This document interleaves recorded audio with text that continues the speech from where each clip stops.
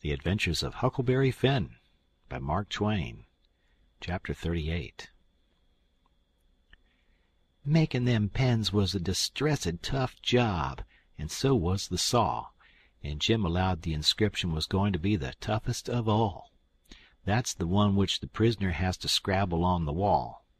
But he had to have it. Tom said he got to. There warn't no case of a state prisoner not scrabbling his inscription to leave behind, and his coat of arms. "Look at Lady Jane Grey," he says. "Look at Guilford Dudley. Look at old Northumberland. Why, Huck, suppose it is considerable trouble. What you going to do? How you going to get around it? Jim's got to do his inscription and coat of arms. They all do." Jim says, "Why, Mars Tom, I hain't got no coat of arm. I hain't got nothin' but dish yer old shirt, and you knows I got to keep the journal on dat." "Oh, you don't understand, Jim. A coat of arms is very different." "Well," I says, "Jim's right anyway when he says he ain't got no coat of arms, because he hain't."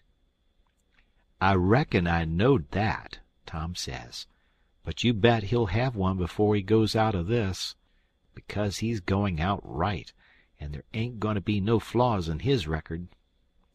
So whilst me and Jim filed away at the pens on a brickbat apiece, Jim a making his'n out of the brass and I making mine out of the spoon, Tom set to work to think out the coat of arms. By and by he said he'd struck so many good ones he didn't hardly know which to take, but there was one which he reckoned he'd decide on. He says, "On the scutcheon we'll have a bend oar in the dexter base, a saltire Murray in the fess, with a dog couchant for common charge, and under his foot a chain embattled for slavery, with a chevron vert in a chief engrailed, and 3 invected lines on a field azure, with the nombral points rampant on a dancet indented, crest a runaway nigger, sable, with his bundle over his shoulder on a bar sinister, and a couple of gules for supporters, which is you and me. Motto, Maggiore fretta, minore auto." Got it out of a book. Means the more haste, the less speed. "Gee willikins," I says, "but what does the rest of it mean?" "We ain't got no time to bother over that," he says. "We got to dig in like all get out." "Well, anyway," I says, "what's some of it? What's a fess?" "A fess is a fess is. You don't need to know what a fess is. I'll show him how to make it when he gets to it." "Shucks, Tom," I says, "I think you might tell a person. What's a bar sinister?" "Oh, I don't know, but he's got to have it. All the nobility does." That was just his way. If it didn't suit him to explain a thing to you, he wouldn't do it. You might pump at him a week, it would make no difference. He'd got all that coat of arms business fixed, so now he started in to finish up the rest of that part of the work, which was to plan out a mournful inscription. Said Jim got to have one, like they all done. He made up a lot and wrote them out on a paper and read them off so. 1. Here a captive heart busted. 2.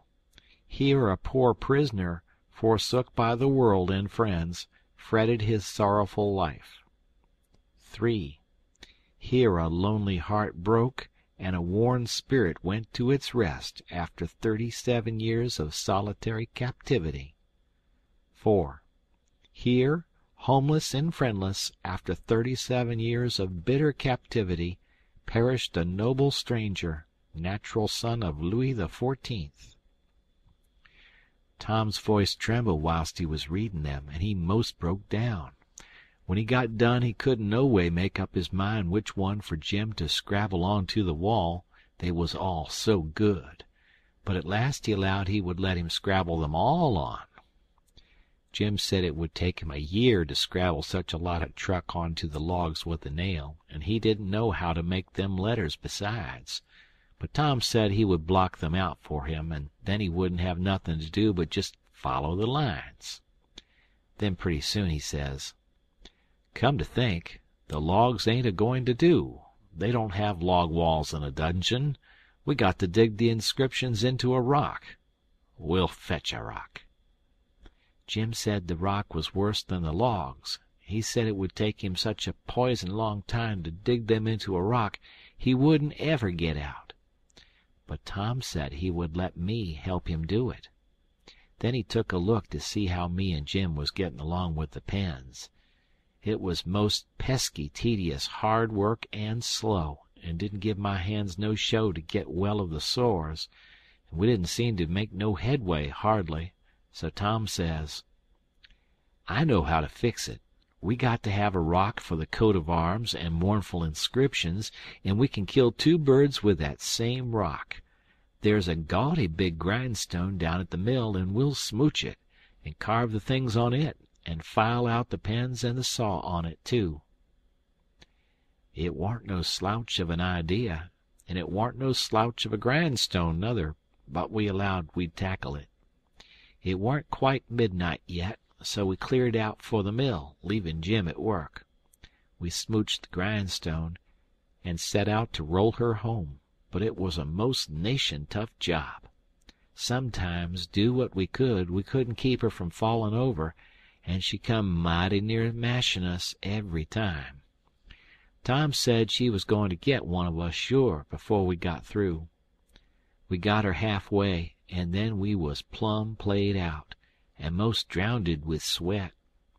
We see it warn't no use. We got to go and fetch Jim.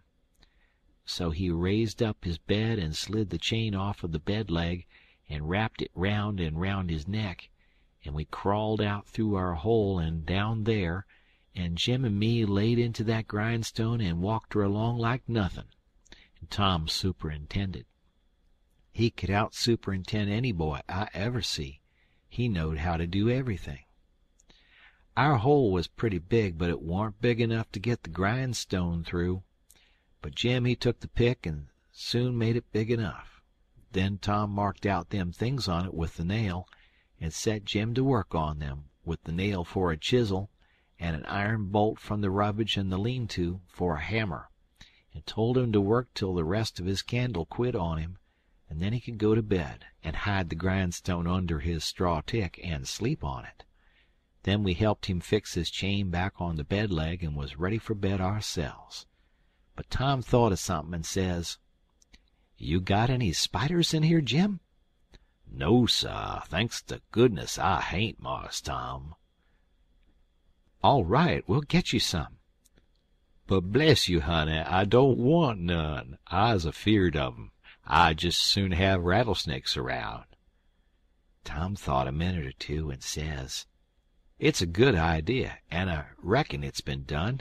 It must have been done. It stands to reason. Yes, it's a prime good idea. Where could you keep it?" "Keep what, Mars Tom?" "Why, a rattlesnake." "The goodness gracious alive, Mars Tom! Why, if there was a rattlesnake to come in here, I'd take and bust right out through that log wall, I would, with my head." "Why, Jim, you wouldn't be afraid of it after a little. You could tame it." "Tame it?" "Yes, easy enough.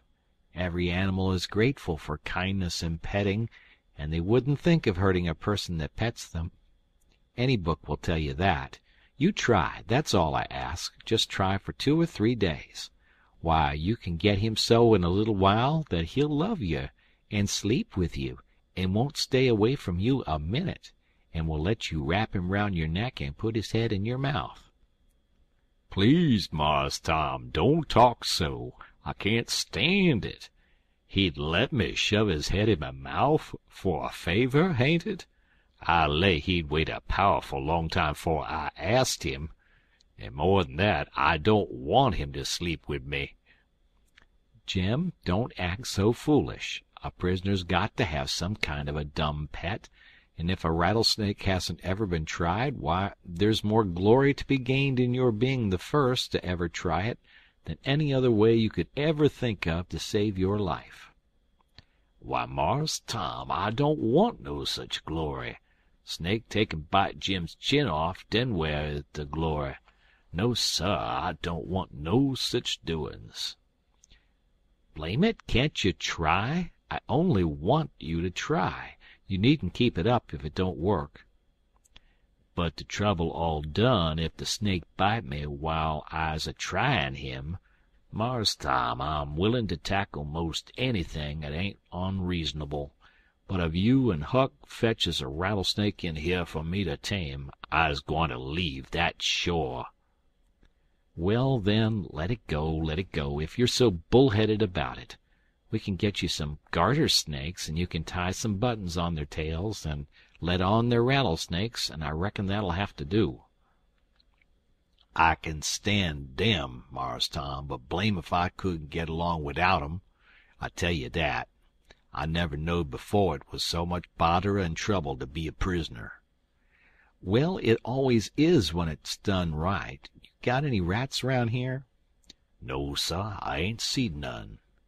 "Well, we'll get you some rats." "Why, Mars Tom, I don't want no rats. Dey's the blamest creeturs to disturb a body and rustle round over him and bite his feet when he's tryin' to sleep I ever see. No, sir, gimme garter snakes if I's got to have 'em, but don't gimme no rats. I ain't got no use for 'em sca'cely." "But, Jim, you got to have 'em. They all do. So don't make no more fuss about it. Prisoners ain't ever without rats. There ain't no instance of it. And they train them and pet them and learn them tricks, and they get to be as sociable as flies. But you got to play music to them. You got anything to play music on?" "I ain't got nothin' but a coarse comb and a piece of paper and a juice harp, but I reckon dey wouldn't take no stock in a juice harp." "Yes, they would. They don't care what kind of music 'tis. A jew's harp's plenty good enough for a rat. All animals like music. In a prison they dote on it, 'specially painful music, and you can't get no other kind out of a jew's harp. It always interests them. They come out to see what's the matter with you. Yes, you're all right. You're fixed very well. You want to set on your bed nights before you go to sleep and early in the mornings and play your jew's harp. Play 'The Last Link is Broken.' That's the thing that'll scoop a rat quicker'n anything else. And when you've played about 2 minutes you'll see all the rats and the snakes and spiders and things begin to feel worried about you and come, and they'll just fairly swarm over you and have a noble good time." "Yes, dey will, I reckon, Mars Tom, but what kind of time is Jim havin'? Blessed if I can see the point. But I'll do it if I got to. I reckon I better keep the animals satisfied and not have no trouble in the house." Tom waited to think it over and see if there warn't nothin' else, and pretty soon he says, "Oh, there's one thing I forgot. Could you raise a flower here, do you reckon?" "I don't know, but maybe I could, Mars Tom. But it's tolerable dark in here, and I ain't got no use for no flower nohow, and she'd be a powerful sight of trouble." "Well, you try it anyway. Some other prisoners has done it." "One er dem big cat-tail lookin' mullein stalks would grow in here, Mars Tom, I reckon, but she wouldn't be worth half the trouble she'd cost." "Don't you believe it. We'll fetch you a little one and you plant it in the corner over there and raise it. And don't call it mullein, call it pitchiola. That's its right name when it's in a prison. And you want to water it with your tears." "Why, I got plenty spring water, Mars Tom." "You don't want spring water. You want to water it with your tears. It's the way they always do." "Why, Mars Tom, I lay I can raise one of dem mullein stalks twiced with spring water whilst another man's a startin' one with tears." "That ain't the idea. You got to do it with tears." "She'll die on my hands, Mars Tom, she sho'ly will, 'cause I don't sca'cely ever cry." So Tom was stumped. but he studied it over, and then said Jim would have to worry along the best he could with an onion. He promised he would go to the nigger cabins and drop one, private, in Jim's coffee pot in the morning.